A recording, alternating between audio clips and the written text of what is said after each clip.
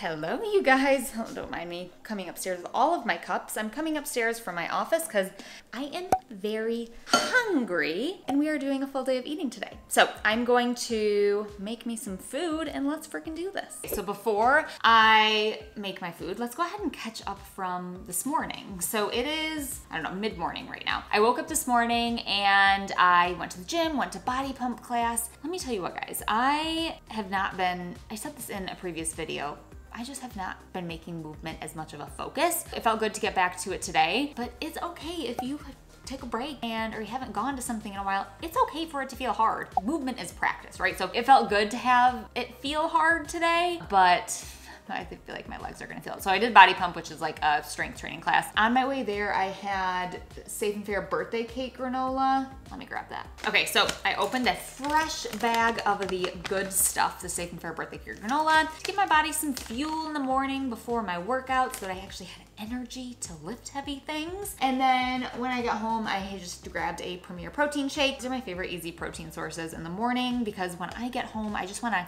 get snappy and get on the day, you know? So did that, did my morning routine, had some calls this morning, and now I'm feeling some tummy grumbles. So we're gonna make some, I'm gonna go with smoothie cereal. Obsessed with smoothie cereal if you have not had it. It is why am I making it right now? I always like to tell you the why. If you're new here, I feel like I'm just like so high energy today. I'm Colleen, I'm a non-diet intuitive eating registered dietitian, and with these full days of eating, I am here to help you understand the why behind my food choices as an intuitive eater. So I make sure to leave some things ambiguous so there's no comparisonitis, give you some fun new ideas to try, but also explain how and why I make my food choices as an intuitive eater. So both of these were very, what I call practical hunger. I knew my body could use some protein. I was feeling some hunger cues, so it was kind of a mix of that, but this was a lot of that practical hunger too. I wasn't necessarily feeling like, oh my gosh, I want birthday cake in the morning, but I know how this affects my workout. It helps me feel better. It also helps prevent soreness later on. So intuitive eating is using a lot of different components. I always talk about the triangle of awareness in the society with my clients, and it takes into consideration our thoughts, our emotions, and our cravings. So it's a dynamic interplay of that. It's not just eat when you're hungry, stop when you're full, or, you know, eat all the things. It's a lot more nuance than that,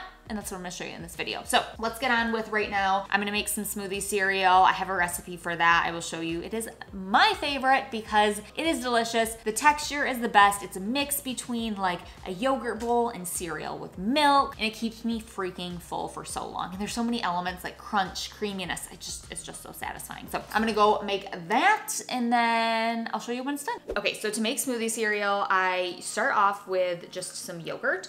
So just put that right in a bowl. You can use any kind. And then I have been loving taking berries and actually microwaving them so they're a little bit warm. I like the contrast between the coolness of the yogurt and the milk and then like the warmth. I don't know, I love it. So you're just gonna add those. You can use, I just use frozen. I microwave them till they're not frozen. You could use frozen too for a little bit of almost like smoothie vibe going. So have that, and then I add some cereal. I really like this Fiber One cereal. So I'm gonna go ahead and add some of that. Cool. Okay, so then we are going to have freeze-dried strawberries. Very important. These are the best. I don't know why, it just adds the perfect crunch. I've always enjoyed like the freeze-dried fruit in cereal, like the crunch of it. So I add those, and then we are going to mix it up just a little bit here. And then I didn't grab my milk, so I'm gonna go grab that. Got some milk. So then the reason I add milk is because I think the texture of cereal is too thin and I think yogurt is too thick, so this just makes it the perfect combo. And then I'm going to grab myself a spoon and add 2 more things. So I'm gonna add just a scoop of peanut butter here. Put that in, so I have 2 spoons in my smoothie cereal right now. And then I'm gonna add some coconut flakes. I love these too, so we're just gonna add those on top. Good to go. I love smoothie cereal. All right, friends, we're gonna eat this smoothie cereal. Big old piece of strawberry. This is my favorite go-to. Just the best. Delicious, keeps me full. What's not to love? I do try to change up my breakfasts. just keep things interesting and make sure I don't get into a rut. But it's definitely okay, even as an intuitive eater, to have things that you're like, I just really like that, so I choose to eat that. The key is you shouldn't feel guilt, stress, or anxiety if that's not available. You don't want to become so accustomed to it that you get thrown for a loop when you can't have it, or when it's not available, or if they're out at the grocery store, like whatever. You want to stay flexible. Delicious. After this, I'm gonna go ahead and make some egg salad. I told myself for the past couple days, I'm gonna make egg salad, and I haven't. So I'll show you guys how I do that. I make it in the Instant Pot. It's no peel egg salad. I have a recipe for that as well. So I'll show you how I do that after this.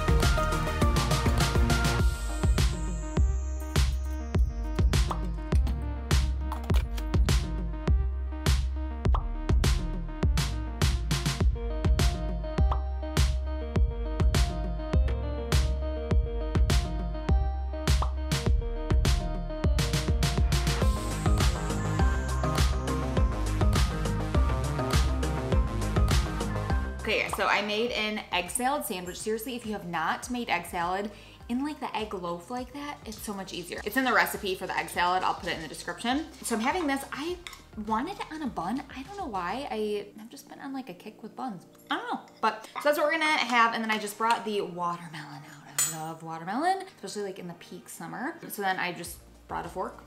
And I'm gonna go to town with it. So that's what I'm having for lunch. I have a meeting in 10 minutes, so this is gonna be a pretty fast lunch, but that's okay. You can't always have super mindful, slow, savor it meals. It's just not realistic, right? So the why behind this, I always try to give my body carbs, fat, and protein. I know that's gonna help me stay full and satisfied longer. I always try to add a little bit of color in there for, yes, gives it kind of like a micronutrient punch, and adding a variety of colors can do that. It's also visually satisfying too. We do also eat with our eyes. So that's kind of part of the why. And then also, to me, egg salad is just such a summer meal. So it's got like the summer vibes, even though it's kind of like rainy today. But this might not be as satisfying in the winter months. It's just seasonal things, you know? So I'm gonna go ahead and go to town eating this, and then I have group coaching in the society in 10 minutes. So I'm gonna enjoy this. I'm feeling like I'm at a polite hunger right now. So it's not like, oh my gosh, I'm so hungry. I would say like, I'm at a good hunger point right now, and it's just great. It's not enjoyable to eat when you're overly hungry or overly full. Feeling good. I would get really messy with egg salad.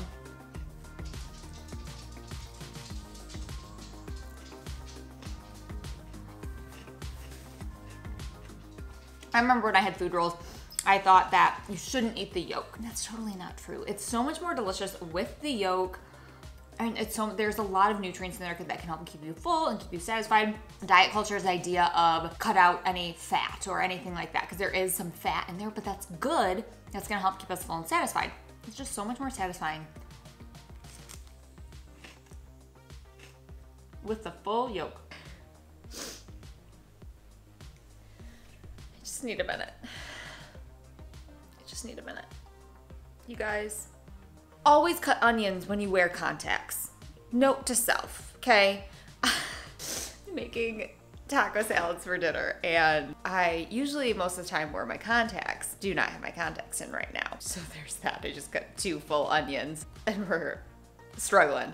But that's what we're having for dinner. We're having taco salads. I am going to get everything prepared for taco salads. I'll show you how to make them, and then as that's cooking, we're gonna do this a little out of order. I'm gonna sit down and then we'll recap this afternoon and then why I'm making taco salads. But let's get that going first. All right, so like I said, I'm making taco salad. So I just have some ground beef in here, and then I just used taco seasoning mix, like, I don't know, half a packet. Put that in here, and then what I like to do, so this has been browning in here for, I don't know, 5-ish minutes. I push it all to one side, and then I take a bunch of onions, peppers. I had a lot that just really needed to be used, so I just chopped all of them, and I'm just gonna throw them in there. I also think like the peppers are low-key like the best part of a taco salad. So I am just going to push those all in here.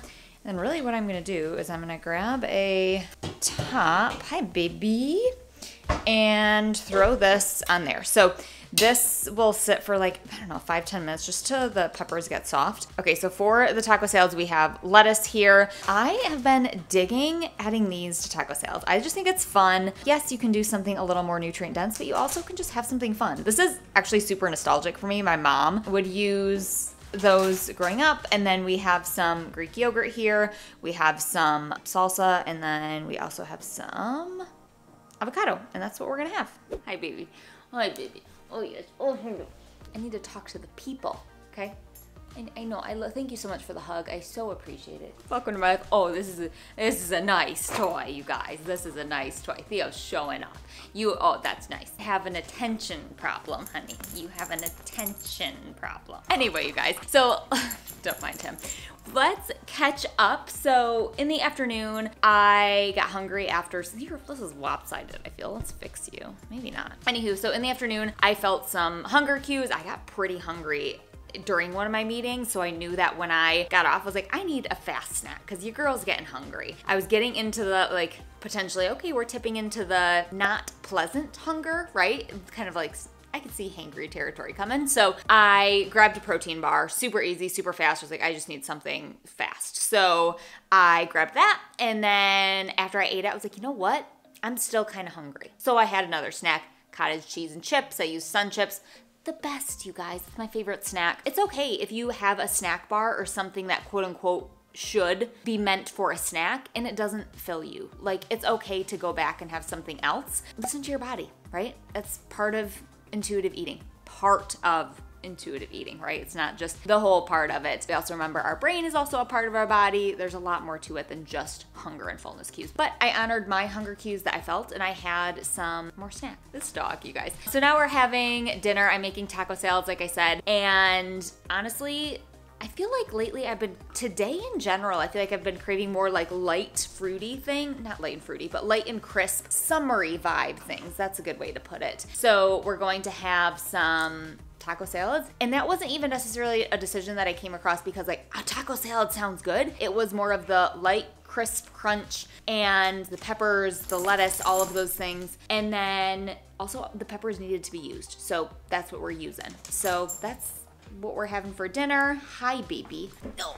Oh. All right, I'm gonna go check on the dinner, but I'm also gonna go try to get a hold of this guy. He is bananas. I've already filled his Kong. Also, one more thing. I feel like it was funny as I was doing the whole crying thing with dinner, I kind of thought, I was like, you know what? There has been times when I had such a reaction to that because of food. And if you're in that place, I feel you. I know sometimes it's easy to look at these full days of eatings that I do and just think, oh, eating's so easy for her. It was not always easy for me, right? And it is now, but a lot of work has been put in to regain a healthy relationship with food, to regain trust with my body, to not restrict, to not binge, to find this quote unquote balance. So I hope that just keep that in mind as if you're watching these and you don't have a great relationship with food or you would have that level of anxiety, know that I'm here for you. That's my literal job. I teach thousands of people how to do that every single day, to literally live a life of no food rules. So if you are in that place, if eating is tough for you, causes anxiety, stress, if you don't eat in a way that feels good to your body, I will link information on the society where I do all of my coaching in the description of this video. I've been there and it sucks. So just know that I'm here for you with YouTube videos. If you want to take it a step further and join the society,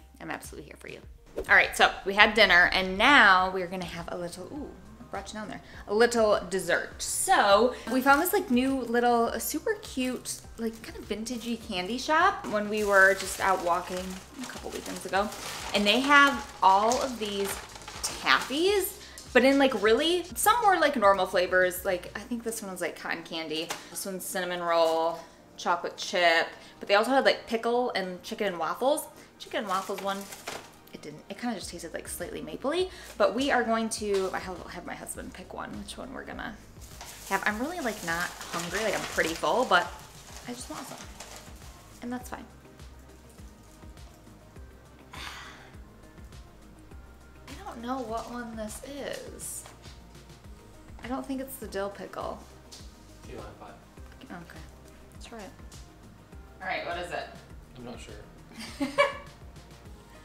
Find out. I genuinely don't know. Key lime. All right, guys, I think that's all she wrote for today. I'm pretty full right now. I have some things that I just need to finish up, so I'm going to do that. If I get anything else, I'll let you guys know, but if not, that's a wrap for the day. A day of easy eating. That's catchy. Easy eating. Took up very little brain space. Felt good. So as always, if you need help with intuitive eating and learning to make eating easy again and living without food rules, I will post some links in the description. We have like I said, the society is always there for you. And if you haven't snagged my 5-step guide, the 5 unskippable steps to intuitive eating and living with no food rules, and the 5 most common missteps, you're going to want to snag it, so I will link that in the description as well. But as always, guys, if you like this video, let me know. Give it a thumbs up. Let me know in the comments if you like these full days of eating, and be sure to subscribe if you're not, and hit the little bell to be notified every time a new video is uploaded, which is every single Thursday. And with that, my arm is killing me from holding up this camera, so I'm going to shut you guys off, finish what I gotta do, and get to bed. See you later. I'm back. Okay, so last night I was up way past my bedtime. I went to bed at like 11. Had some ice cream before I went to bed. Totally fine. So yeah, just wanted to give you that update. It wasn't necessarily, I don't know if it was hunger or if it was a craving, but I felt it, I wanted it, and I honored it. Went to bed with a happy belly. Woke up this morning feeling fine, no guilt. So just thought I'd update you. Now I'll actually see you next week.